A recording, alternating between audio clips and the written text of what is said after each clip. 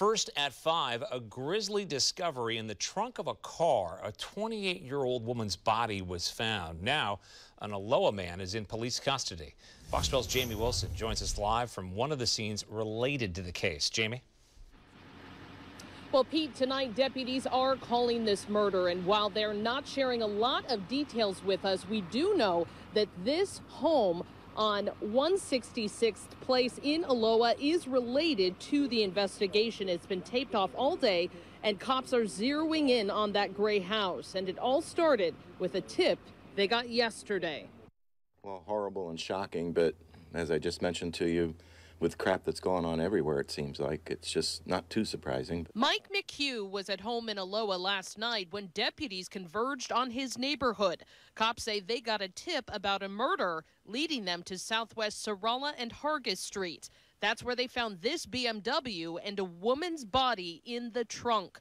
The victim is 28-year-old Sarah Zagul from Aloha. Then, around 11 p.m., police say they found the suspect near the intersection of Teal and Murray Boulevard, and they took him into custody. Neighbors can hardly believe it. Because you're always seeing this kind of thing happening elsewhere, you wonder if anything like this is ever going to affect your life.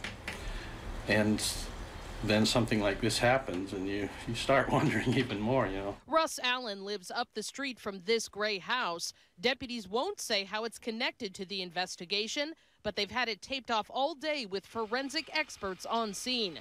Allen does not know the people who live there, and other than a business they run out of their home, he says they're very quiet. They obviously kept to themselves and didn't have a lot of issues up to now. I mean, we've never had anything go on that I know of. Sarah Zagul's Facebook page says she was a model, actress, and she went to PSU.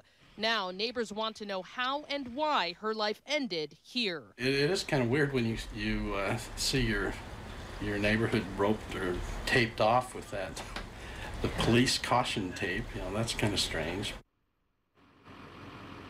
And tonight, investigators are not yet releasing the name of the suspect who is accused or suspected in this case yet. However, they are looking for more tips and information about this woman's death. If you can help, you are asked to call the Washington County Sheriff's Office.